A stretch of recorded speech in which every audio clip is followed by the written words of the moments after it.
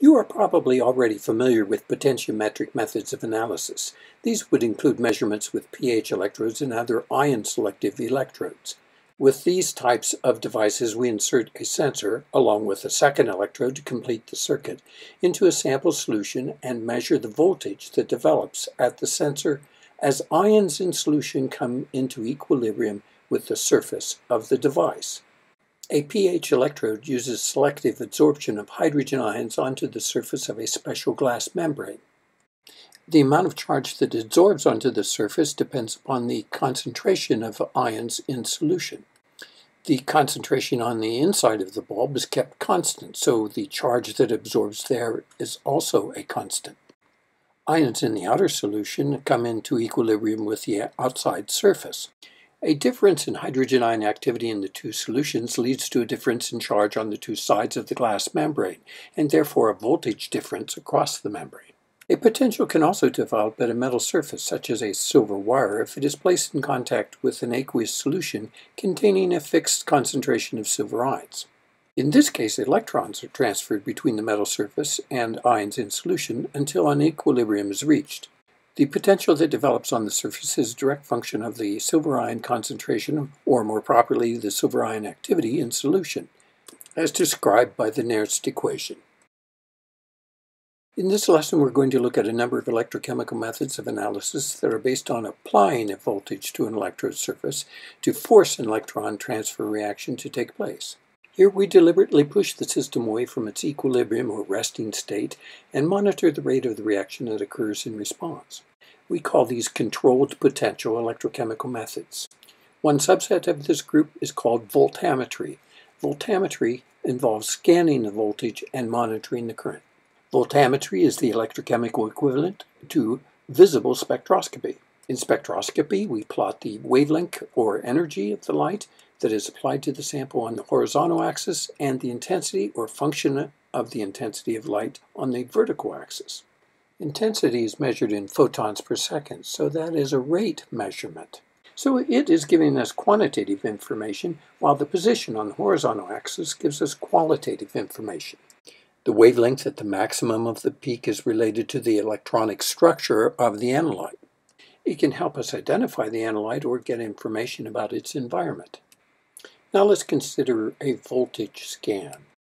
We'll plot the energy going into the system as the applied voltage on the electrode. We'll plot the current response in the vertical direction. Current is measured in charges transferred per second, so like intensity, current is a measure of rate. Therefore, we're also getting quantitative information from the vertical axis. In some types of voltammetry, we observe peaks in the current. Other forms of voltammetry produces waves. In these experiments, the position of these events along the voltage axis is related to the electronic structure of the analyte. In some spectroscopic work, we hold the wavelength and monitor the signal as a function of time, such as with a UV detector in an HPLC.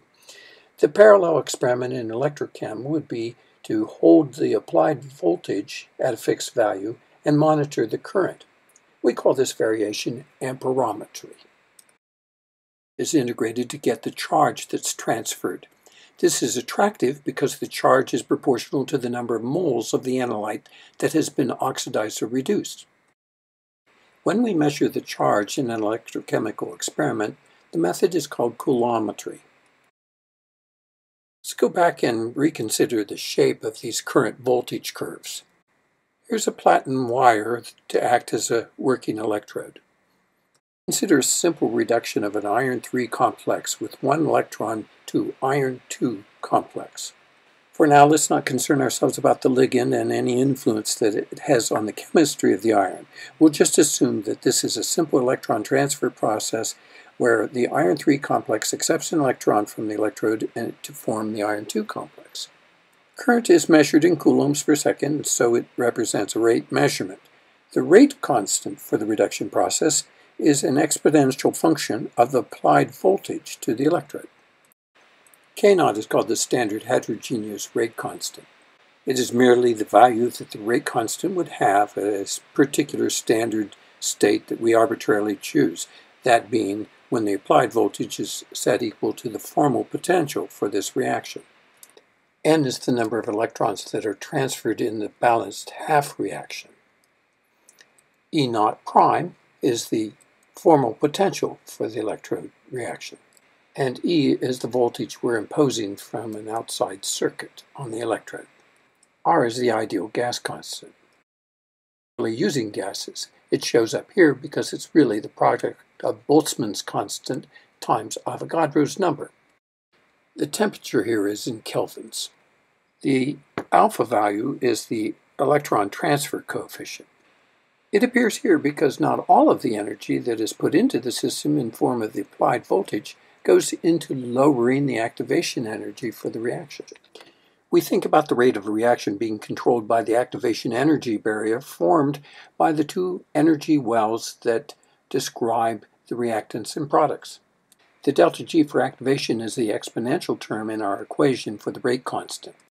The difference in energy for the bottom of the well for the reactants and the point where the two wells cross is the activation energy barrier. When we apply a more negative potential to the electrode, we are raising the free energy of the electrons in the electrode, so the potential well for the reactants shifts up. The energy barrier gets smaller, but not by the same amount of energy that we put in. It's discounted. The energy barrier is lowered only by a fraction of the applied voltage. Alpha is that fraction. Its value is between 0 and 1, usually about 0.5. So let's try graphing this thought experiment. So on a current voltage graph, let's imagine that the formal potential appears about here. The graph of our rate constant should look something like this. Let's scan the voltage in a quiet, unstirred solution. We might expect the current to follow the red curve, but it doesn't. Not only does it fail to keep up, the current actually begins to drop off. Early on, it appears to follow the rate of the electron transfer, but later it doesn't. Why not? The problem is that there's more than one step in our overall process. The rate for the overall process depends upon the rate determining step. The conversion from iron 3 to iron 2 involves not only the electron transfer process, but also the mass transport of material to the surface. As the electron transfer gets faster and faster, it eventually catches up and supersedes the mass transport process. When we convert some of the iron 3 to iron 2 at the surface, we need to bring more iron 3 into the surface to replenish the used reactant. The concentration of the reactant drops a little bit at the electrode surface. Fresh reactant has to come from a little bit further out than it did before. Since we're doing this in an unstirred solution, the mass transport depends entirely on diffusion. With time, this depletion zone grows even further into the solution. The mass transport process can't keep up, and so the current begins to drop. At any point in time, we might characterize the depletion zone as the distance from the surface to the roll-off in the concentration versus distance curve. This is known as the diffusion layer thickness and also called the depletion zone thickness. The current is inversely proportional to the diffusion layer thickness. Diffusion layer thickness changes with time, the current drops with time. Although this limits sensitivity, something very useful also results. Starting material is being depleted, but product is building up at the electrode surface. What happens if we turn around now and scan back in the other direction? Now we see the current moving in the opposite direction. Once again, since we're not replenishing iron 2 except by diffusion, the current peaks out and eventually tapers off. We call this sort of experiment a cyclic voltammetry experiment. As we go more positive, we eventually get to a point where we can convert the iron 2 back to the iron 3 starting material. The peak current for the forward reaction is proportional to the concentration of the starting material. It is also proportional to the voltage scan rate to the 1/2 power. This relationship has been used in a number of situations, such as monitoring the concentration of dopamine and other neurotransmitter molecules at the synapse for neurons in brain experiments.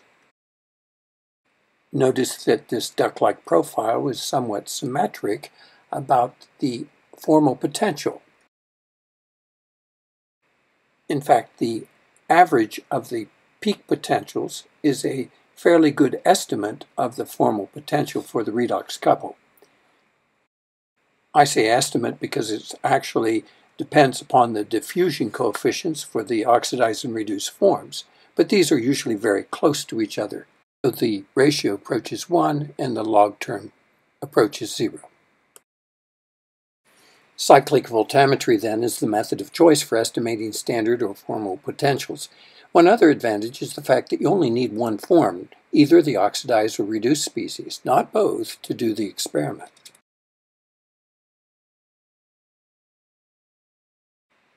One of the ways of increasing the sensitivity in voltammetry is to stir the solution. In cyclic voltammetry, we depended upon diffusion to bring the reactant to the electrode surface. As a result, the diffusion layer thickness continues to grow with time and the signal drops. We can increase the current by making the depletion zone thickness thinner and constant. All we have to do is stir the solution. For example, we can use a rotated disc electrode that draws the solution toward the surface in a well-characterized manner. This keeps the concentration of reactant nearly equal to the bulk solution concentration up to a very thin layer at the electrode surface. Not only is this layer thin, it is also constant over time. For a rotated disc electrode, the current is proportional to the square root of the rotation rate. For a flow-through electrode, as you might have in an HPLC detector, the current is proportional to the cube root of the flow rate.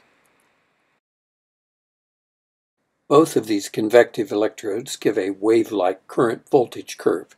The mass transport limited plateau provides a sensitive signal for quantitative analysis.